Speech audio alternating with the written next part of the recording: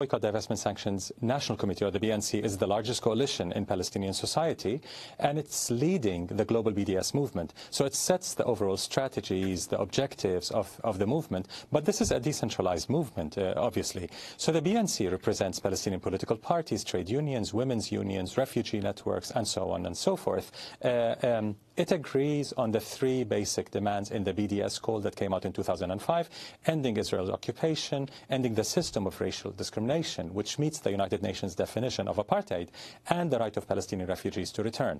As such, it does not take any position on the political outcome, one state, two states. We stick to the human rights agenda rather than the political outcome that the Palestinians might determine as part of exercising self-determination.